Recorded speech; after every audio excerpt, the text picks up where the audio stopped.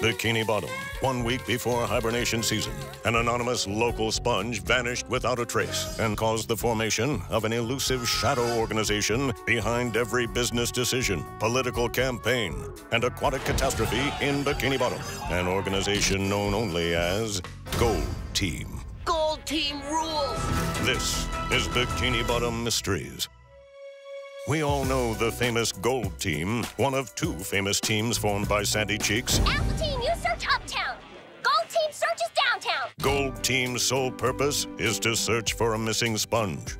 Or is it? Put your dorsal fins into it. While they may look like an ordinary search party, beneath the surface, Gold Team is one fishy faction. Exhibit A. Dominant Disciples. Is Gold Team really just a search party? Or are they a highly specialized crew of elite fish, each with their own set of very specific skills? Remember to drink plenty of fluids. Tabor, a muscular fish who acts as the team's muscle/enforcer, as long as his weak constitutions don't get in the way. Those of you with weak constitutions may want to leave the stadium. I gotta get out of here! Too late! His blind sense of tribalism makes him the perfect leader of Gold Team. Gold Team rules! Henry, an orange-striped fish with the ability to change colors on command and infiltrate any party in Bikini Bottom.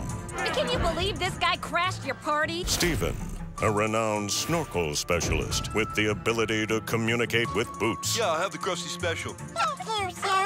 An unnamed blue fish with a purple stripe who can blend in with both the young folk and the elderly of Bikini Bottom without arousing suspicion. He's also clearly lying about his childhood. As you can see, me and Chocolate no longer hang. If that's really you, where is your signature purple stripe? You can keep that for $5.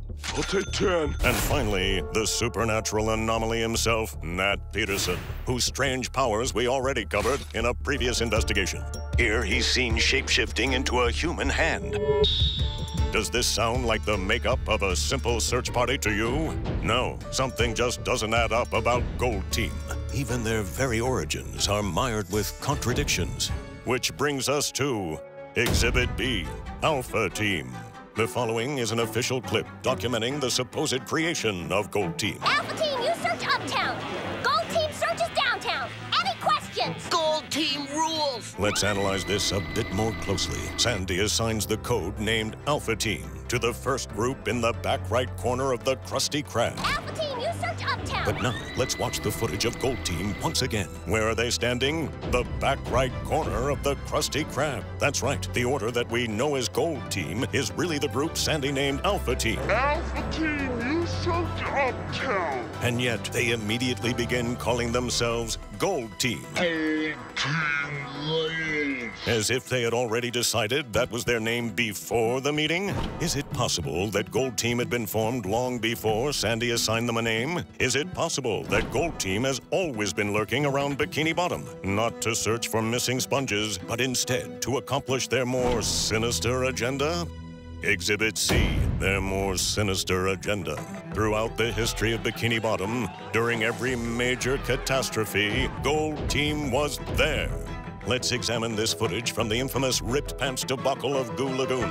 When SpongeBob first arrives, Tibor is clearly visible on the beach, working out. But then, just moments before the inciting pant rip, he's nowhere to be found. Coincidence? We don't think so.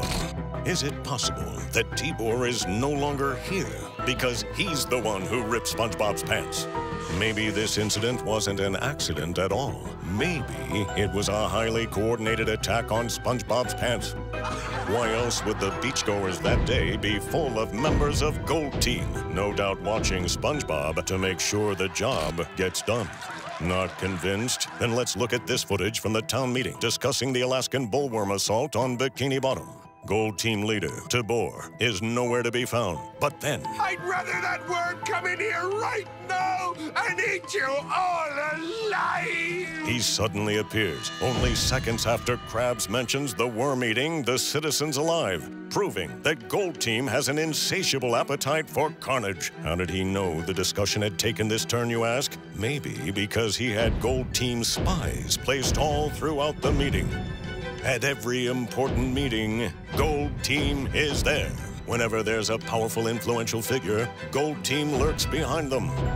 And during every disaster at Bikini Bottom, Gold Team is conveniently nearby. They even attend parties that only the highest order of Bikini Bottomites are invited to. Dude, how did you get in there? Giving them a means to rub fins with influential fish like the mayor of Bikini Bottom himself. The very same mayor who makes chaotic decisions like opening a bridge before it's finished. It is with great pride that I officially open this unfinished bridge.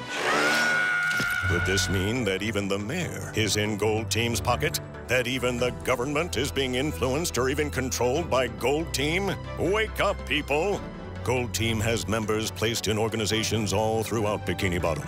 And Bikini Bottom just happens to be mired in chaos, the very thing Gold Team covets. They've been exercising their influence over the city ever since the day they were created, and even before.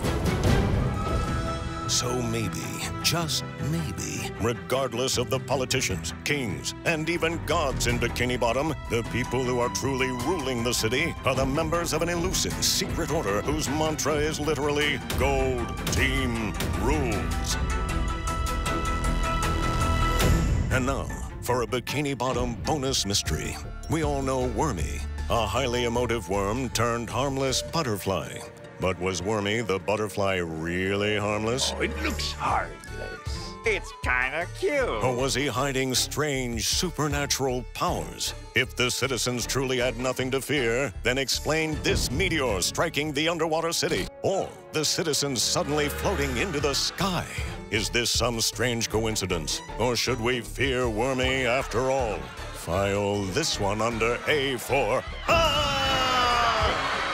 Have you seen something strange under the sea? Leave us a comment and tune in next time for more investigations that will blow your pores, strip your scales, and flip your fins.